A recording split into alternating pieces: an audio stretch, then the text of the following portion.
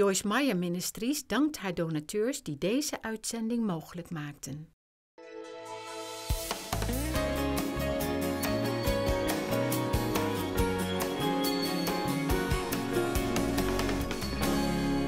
Matthew chapter 12.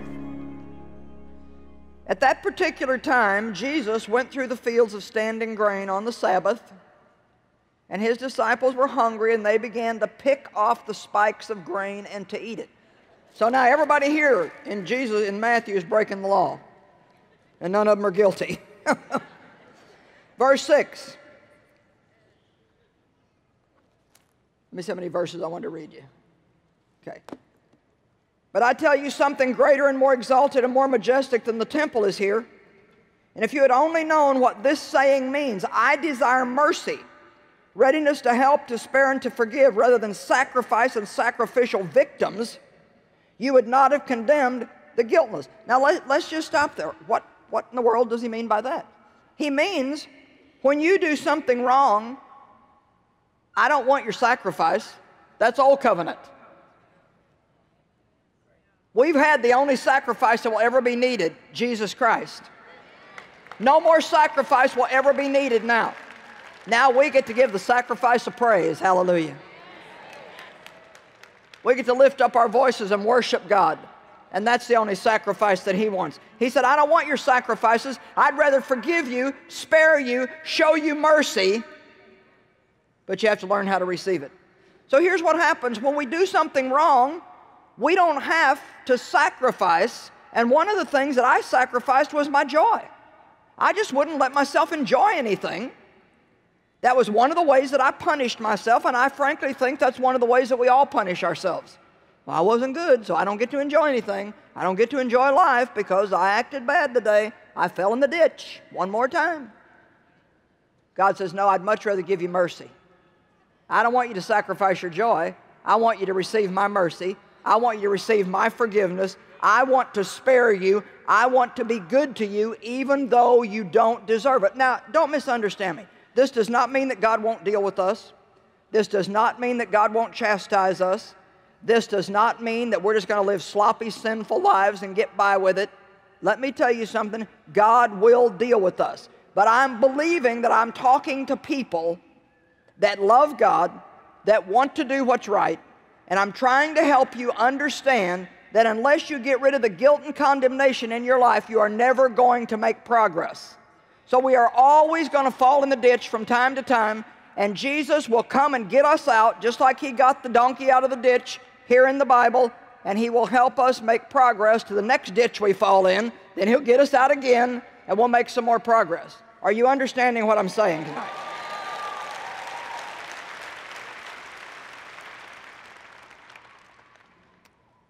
For the Son of Man is Lord even of the Sabbath.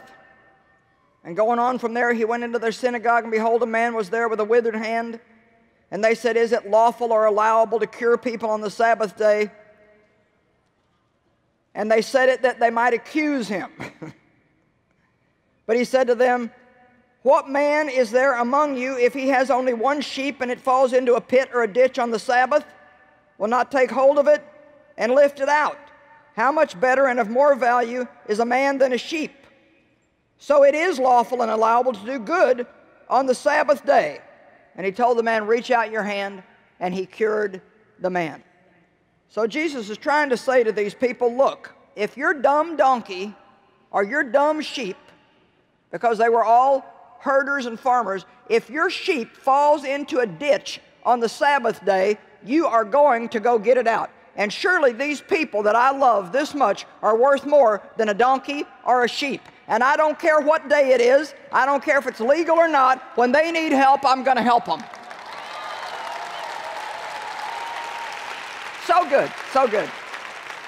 Now, so when you've been bad, don't withdraw and not ask God to help you. Come boldly to the throne and say, God, I know I don't deserve this. I'm so sorry for my sin. I ask you to forgive me. And I pray, Lord, that you would change me and help me not to do this again. but I'm so grateful that I can just come boldly to the throne and have you meet my needs. I need some help. God, will you help me? We don't withdraw. We come boldly to the throne. And that makes the devil mad. Now, an example that God gave me that really helped me understand this. Our youngest son, who's now 32, was, I guess, about 10 when God began to teach me these things. And so that means that this has been a good 22 years ago. And his name is Dan. And of course, we called him Danny. I still do, but now he's officially Daniel. And he wasn't a very disciplined child. He just loved to have fun and real sanguine, happy-go-lucky, zippity-doo-dah personality, you know.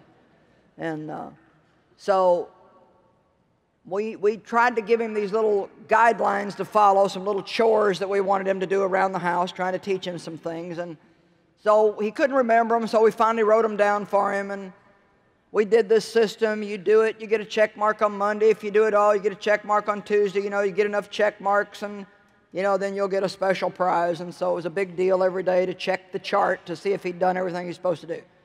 Make the bed, feed the dog, do this, do that, do something else. You know, just 5 or 6 little things. Well, he loved to play, and so he played outside a lot. And there was a bully in the neighborhood. We'll say the bully represents the devil. And he loved to take Danny's ball and throw it down the sewer.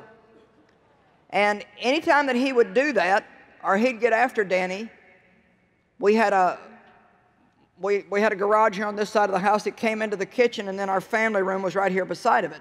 Well, when the kids were out playing, we'd keep the garage doors up all the time, and they would come in and out of the garage.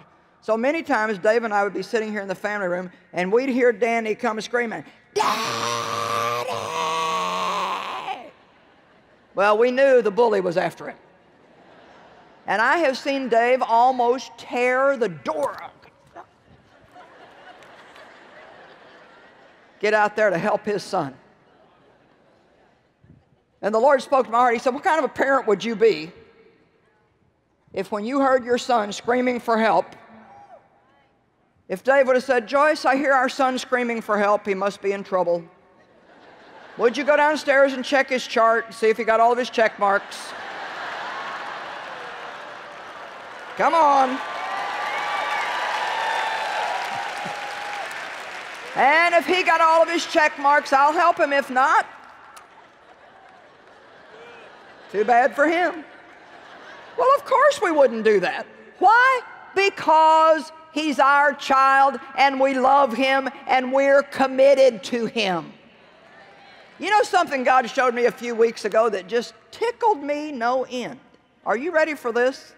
How many of you know that you're going to sin some more in your life? Okay, how many of you don't want to? Nobody wants to, right? We don't want to, but we know that we will because we still have weaknesses. That's why we need Jesus. We get up every day and we want to do the best that we can, but we get in the ditch sometimes. And but in order to have relationship with us, now get this, in order for me to have a relationship with Dave, I already know after 45 years of marriage that there will be other times in life when Dave's going to disappoint me or hurt my feelings. He's not going to do it on purpose because he loves me, but, you know, we're people.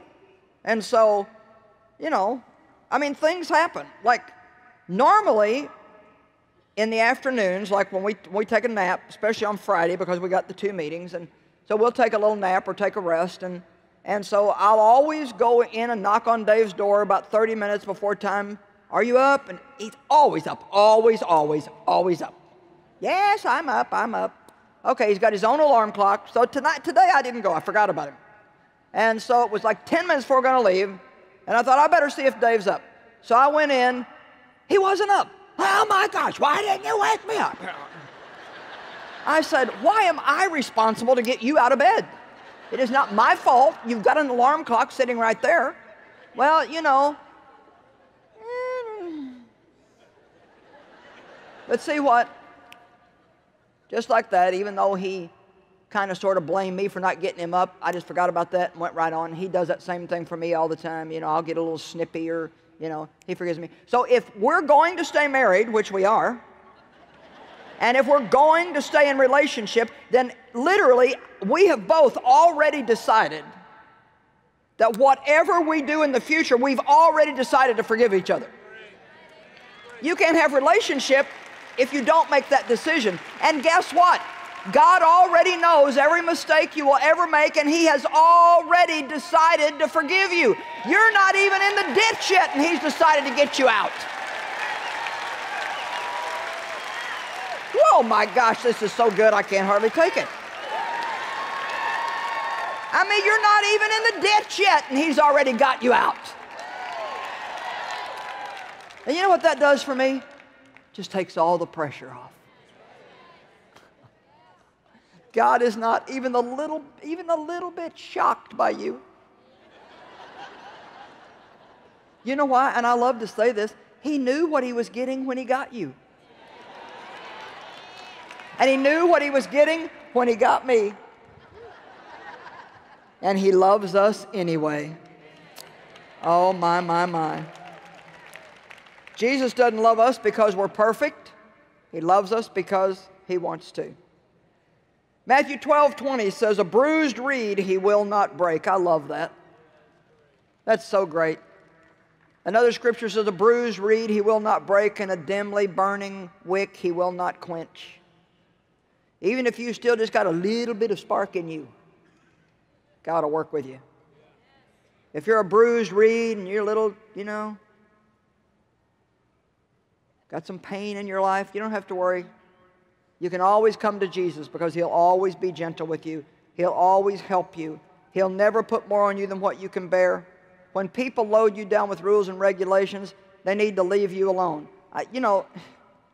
Can you imagine some broken-hearted person who's been abused and mistreated all their life, and maybe a woman who's gotten into prostitution because of the way she was raised, and maybe gotten on drugs, and now she's a mess, and I don't know, maybe let's just make up something. She watched my TV program and gave her life to the Lord, and I'm telling her go find a good local church. Now what if she goes and finds a church somewhere, and the only thing they can think up to tell her is that she needs to clean up and do this and change her hairstyle and change something else? We need to learn how to love people where they're at and let God help them get to where they need to be. Amen? A lot of churches sit around and cry about wanting revival. They're no more ready for a revival than a man in the moon. Because you know why? The people that come in during revival don't all act nice, look nice, smell nice, or behave like the religious people do. Amen? A preacher friend of ours in England, Paul Scanlon, he tells some of the funniest stories. And he's a guy who just really has learned how to love everybody. And they're really in the midst of revival and having a real move of God. And this lady out in the prayer line one night, and he was praying for people. And some of them were really being touched by the power of God, and she'd never felt anything like that. And so he touches her, and she says, "What the blankety blank blank was that?"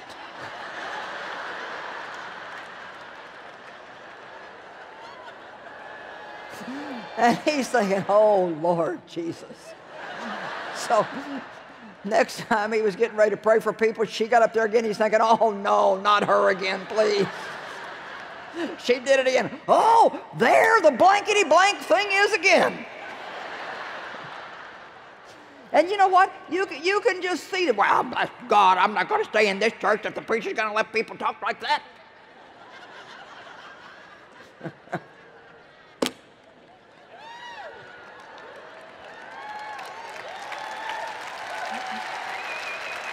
Could you please give God a little bit of time to work with people before you decide to throw them out?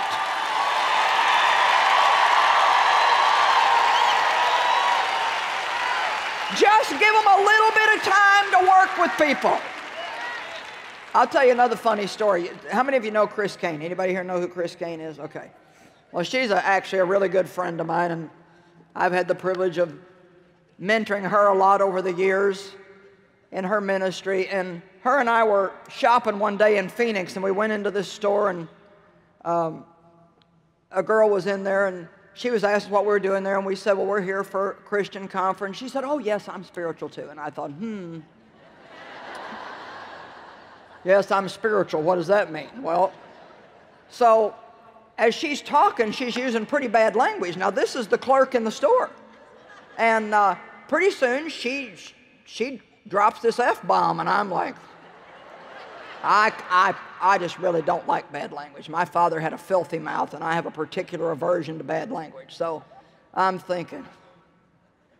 So Chris is just trying to minister to her because, you know, she's a real an evangelist. And so pretty soon the girl says, oh, I'm so sorry about my language. She said, you know, I think God understands. She said, I even think that God probably cusses sometimes. Well, I lean over the counter and I said, God does not cuss. I mean, whatever little bit of religion I had left in me, it came to life. I said, God does not cuss. Well, here's Chris, and she leans right in beside me, and she said, but he sure loves people who do.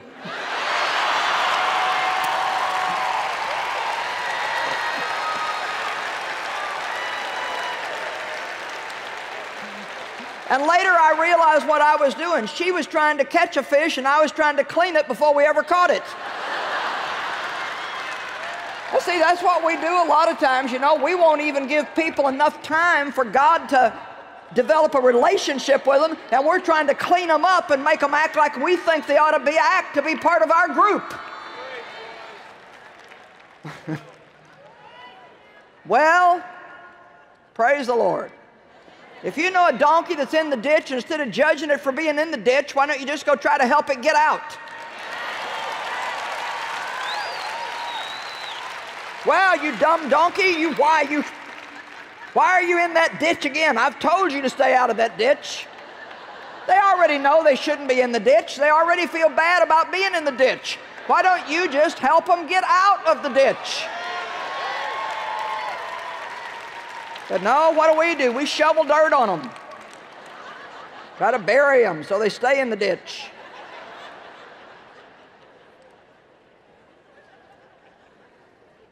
Jesus is a lifter. He's our glory and the lifter. Psalm 107:20 says, he sends his word and heals them and lifts them out of the pit. Heals them from destruction. I love it. Now, if you've studied the Bible much, you know about this thing in Romans 7 where Paul says, I do not know what my problem is. The thing I don't want to do, I keep doing. The thing I want to do, I can't do. What is my problem anyway? Well, we all have been there, right? And I don't have time to read the whole thing, but he gets over to Romans 7, verse 24, and he says, oh, unhappy and pitiable and wretched man that I am, who will release and deliver me from the shackles of this body of death? Oh, and you have to see the way it's written in the Amplified. Look on the screen. Oh, thank God, exclamation mark. He will. Through Jesus Christ, the Anointed One, our Lord. I love that. Who's going to deliver me? Oh, thank God. He will. Through Jesus Christ. Romans 8:1. So there is therefore now, while I'm waiting for God to do this work in me, there is therefore now no condemnation to those who are in Christ, who walk not after the flesh, but after the Spirit. And that's not talking about, I used to look at that and think, well, duh. If I could walk after the Spirit and not the flesh, then there would be no reason to be condemned. I didn't understand it. But I really believe that what he's talking about there is that when you do sin, or when I sin, we can either follow the flesh to get over it, or we can follow the Spirit to get over it. And if I follow the flesh to get over my sin, then I have to try to work my way out. I have to earn and deserve my forgiveness. But if I follow the Spirit, the leading of the Spirit, I ask God to forgive me, I receive that forgiveness, I shake off the guilt, and I move on to the next thing that God has for me. And I can tell you that the way I'm preaching this weekend is not going to make you sin more. It's not going to make you think that you have a license to sin, and now you can get by with living a sloppy life. What it's going to do for you is make you fall so much more in love with Jesus that you are going to want more than ever to please Him. And by the time you get out of here tomorrow, you're going to find out that God will change you if you stop trying to change yourself, and if you learn how to let God be God in your life. You don't have to stay a donkey. You can become an eagle. They that wait upon the Lord shall renew their strength. They shall mount up with wings as eagles. But as long as we keep trying to do it ourselves, we'll always just remain a donkey in the ditch. I used to spend most of my life in the ditch. Now, thank God, I only get in it once in a while. No condemnation to those who are in Christ Jesus. When you do something wrong, the devil says, "You dumb donkey. Why are you in that ditch?" And the answer should be, well, duh, because I'm a dumb donkey. But let me remind you that I am God's donkey. And He will lift me out. Amen? Now, okay, well, when the religious demons are coming after me, the Pharisees, the people that like to judge and criticize, and the ones who always like to tell me that I should be further along than where I'm at. I remember my son, when I first started preaching in the church that we were in, they had a school there, and he went to school there. And I'm telling you what, the things that people say to kids sometimes, you just like to slap them.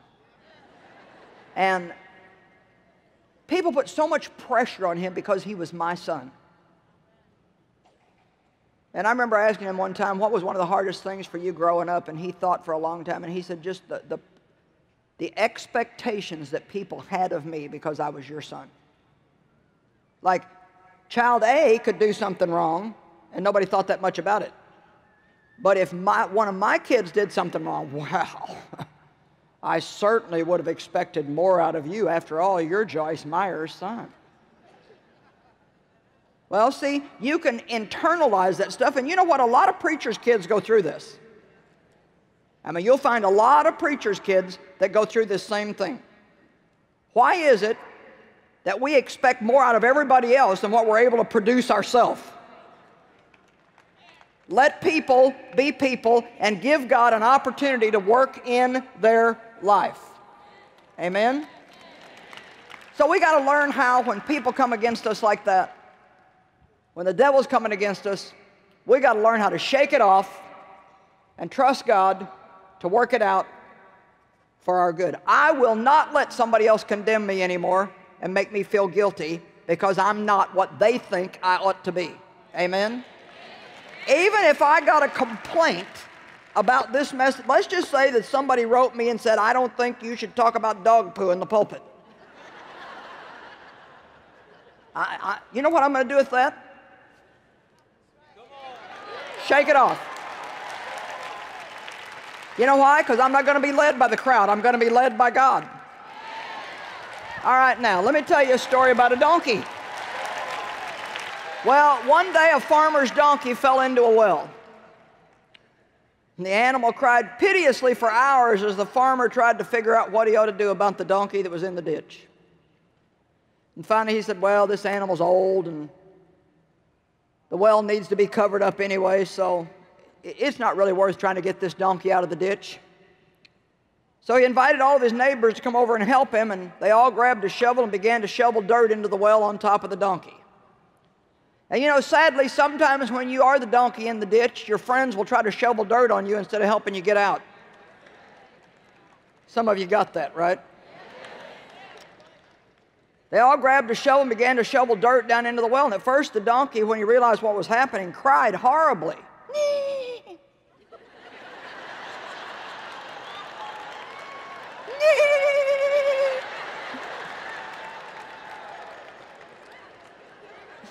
Then to everyone's amazement, he quieted down. They thought, well, he'd probably just given up. A few shovels later, the farmer looked down the well and was astonished at what he saw. With every shovel of dirt that hit his back, the donkey was doing something amazing. He would shake it off and get up on top of it.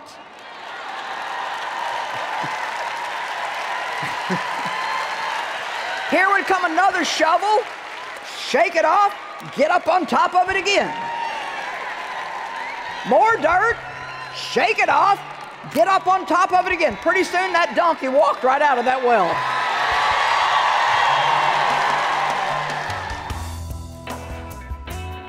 You know, sometimes we're going along in life and all of a sudden we just feel like we fell off into a ditch somewhere. We've got a problem that we don't know how to solve. And you know, Jesus is the one who comes and lifts us up. We need to start showing the same mercy toward others that Jesus shows toward us. We need to reach out a helping hand to people. It always enriches our lives when we help others.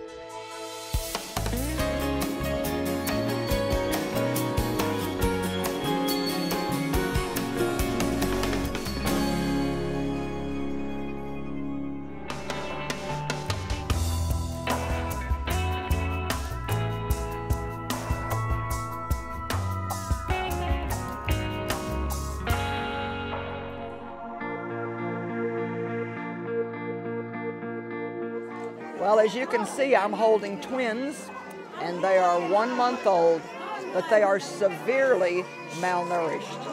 And actually, I've just been told that there's hope for them, but we have to be able to feed the mother so she can allow them to nurse as well as feed the babies. There were twins here yesterday, but one of them had died because of malnourishment. But we can save these, and you're helping us do that. They are so sweet, but they are so tiny, so tiny.